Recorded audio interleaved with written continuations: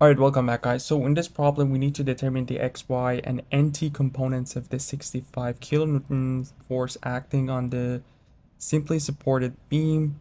So we can see their x and y axis in here and nt are already on the figure. So I'm just gonna draw the x and y axis at point C, then we can see it better. Alright, so I showed our x and y axis in blue on the figure. So we know that the beam is making 15 degrees with the horizontal, which means this angle right here is 15 degrees as well.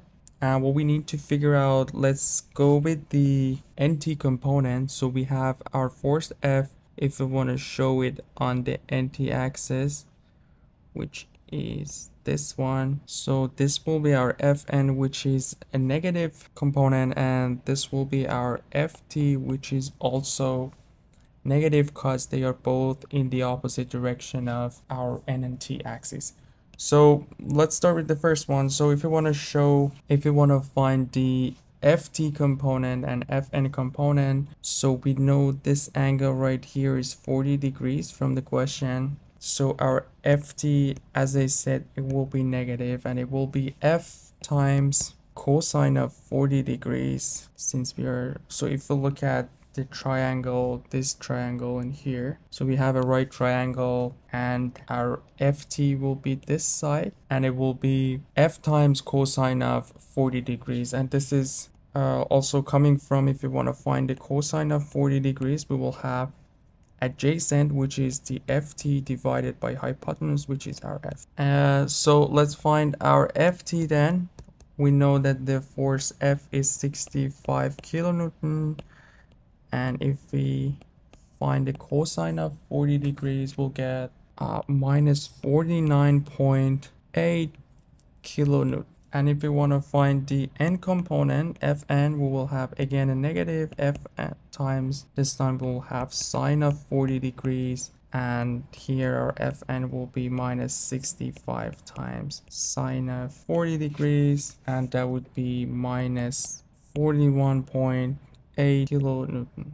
So that was our NT components. If we want to find the x and y component, we know this will be our x-axis and this is our y-axis, and we know this angle is 40 degrees, and since n and t are perpendicular to each other, this angle will be 90 degrees. And if this side is 40 degrees, this angle over here will be 50 degrees, and we know this part is 15 degrees. And all we get at the end, if we want to show our F, so we have this as our x-axis, this will be our y, and this is our F. And we figure out this angle from here, which was 50 plus, if we call this angle alpha, alpha will be 50 degrees plus 15 degrees, so 65 degrees.